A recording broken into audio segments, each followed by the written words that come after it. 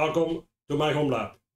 In previous videos, I installed OpenMediaVault 7 and OpenMediaVault Extras. Today, I want to install Docker and Portainer.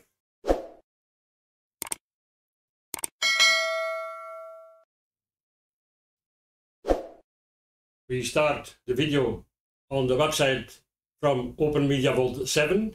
We have a very good documentation, and here you see Docker in OpenMediaVault 7. You have a lot of explanation. You're going to see that in a minute. The second is Docker in OpenMediaVault 7. Also more in-depth information. So we go to our dashboard. You see I want to log in admin and the password. Okay, we are logged in. We see the dashboard, and as you can remember, we have a lot of plugins and OpenMediaVault extras. You see here Docker repo. We have to enable it to install OpenMediaVault 7 Docker Compose. See here, please install the OpenMediaVault Compose to provide Docker functionality within OpenMediaVault web interface. So the first thing is to enable this, save it, only take a minute.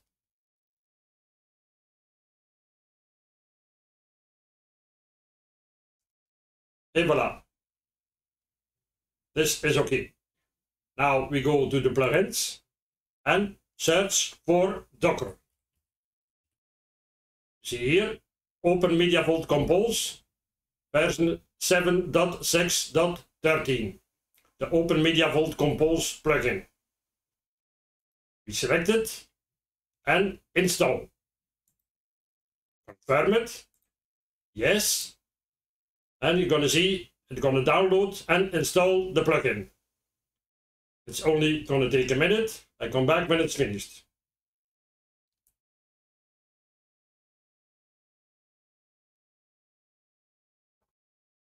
Et voila. And offline means everything is okay and installed. We can close it. And we have to confirm it. Pending configuration changes. Apply. Yes. Only 1 minute. Et voila. Everything is installed. If we go now to services, you have Compose. You have a new service. You can open it and a lot of menu information, settings, files, configs, services, images, networks. But we start with settings. As you can see, we have to do some configuration. 1 folder, 2 folder, data, backup a folder, and Docker. So first we need to create 4 folders. One here, here, here, and here. The next thing we need to do is to configure the shared folders. We go to storage, file systems. You see I have 1 file system. We go to shared folders and create 4 folders. 1 Docker Compose, Docker Data, Docker Backup, and Docker. So we go to the create, the name, so Docker Compose. The name you can choose whatever you want, but I choose Docker Compose. We select a system. You see the path is already gone. Okay. Administrator read-write, users read-write, others read-only. That's okay. Tags, Docker, Compose.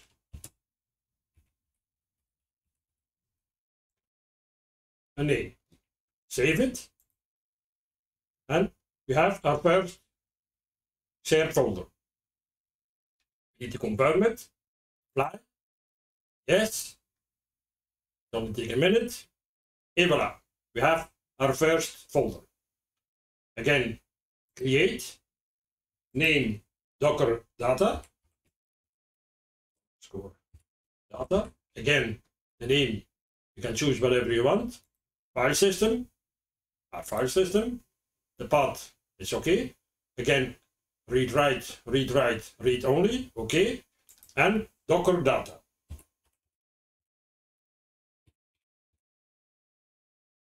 Okay, save it. Et voila.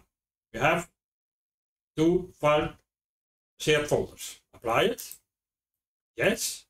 Only 1 minute. Et voila. Again, create. Name Docker backup.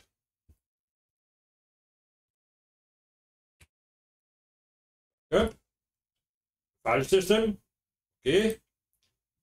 But it's okay. Again, administrate, read, write like before. Tags, Docker backup.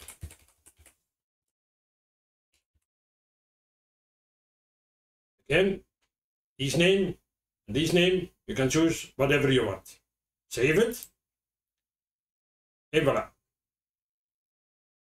Apply it. Yes. Only 1 minute. And we have already 3 folders. Now we create the last one. Docker. Again, the file system. The path is okay. Administrator read write, but before tags Docker. Save it. Voila. It's okay. And apply it. Yes. Only 1 minute. Et voila.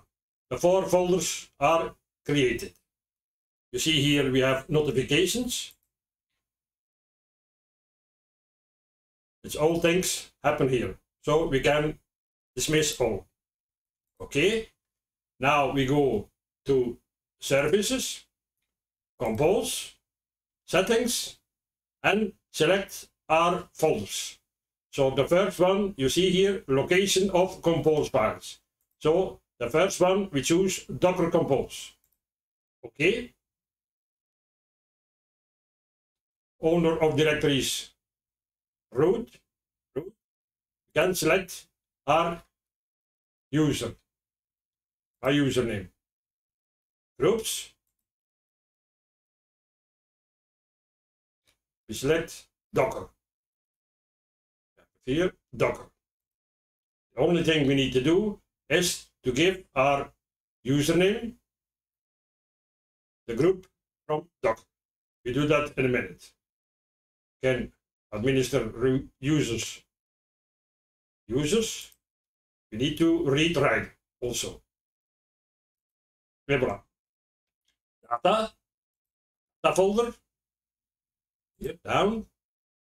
Okay. Backup. The backup folder. Okay. And the Docker folder. See here, leave blank to use the custom etc docker daemon.json. But we have created a folder, so we need to select it. Therefore, we go back. Maybe first we save it. We go back to storage, shared folder, and copy the absolute path from the Docker shared folder. Click on it. Okay. Services, compose, settings, go down, and paste it in. Et voilà. Now we can save it. Apply it. Yes. Only 1 minute. And you see here, enable Docker repo. You can click on it. Et voilà, Docker is installing. It's only take a minute. I come back when it's finished. Et voilà. End of line means everything is okay. We can close it. you have other things, reinstall, but you have only install it now, on restart it. We are ready to install Portainer. Therefore, we go to Files, Add, and as you can see, we have a list. We can add the Docker manual from an example or from the net. In this case, we use example. We have a list here, all different apps. I do Portainer, and as you can see, we have three choices. We have Portainer, Portainer agent. It's very interesting if you have 2 or 3 servers. Portainer OMV extras is for compatibility with older versions. So we choose Portainer. Add example compose file. Name Portainer, it's okay. Description, you can choose Portainer or whatever you want. Add. It's only take a minute. Et voila. Apply. Yes.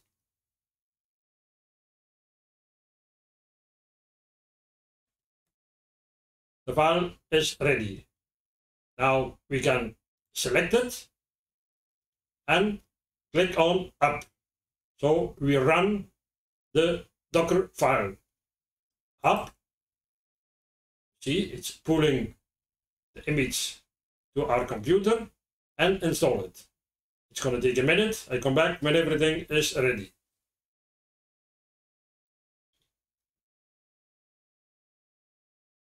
Et voila. End of line means everything is okay. We can close. You see, up. And as you can see, we can use port 9000 to go to Portainer. Also 9443 is for a secure connection.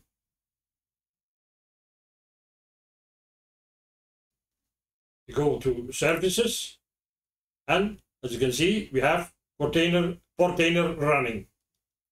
It's only 30 seconds. The ports, service, the project running means everything is okay, and the version. Now we open a new tab, go to the IP address from our server 192.168.129.38, port 9000, as you can see before. Enter. You see we have Portainer, admin is the username, and we select a password. Confirm it.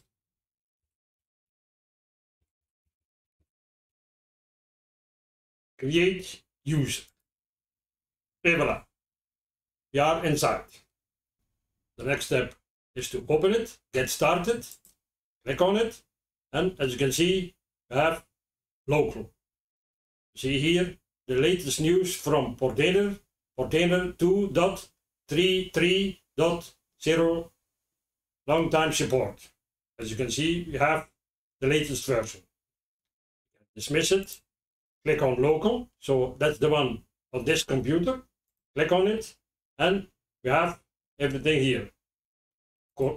Containers, the Portainer container, images, again, the one from Portainer, networks, we have bridge, host, and then default, and Portainer default. Also volumes, Portainer don't have volumes. We are at the end of this video. I hope you liked it. Don't forget to subscribe and give a thumbs up. Thank you very much, and see you later.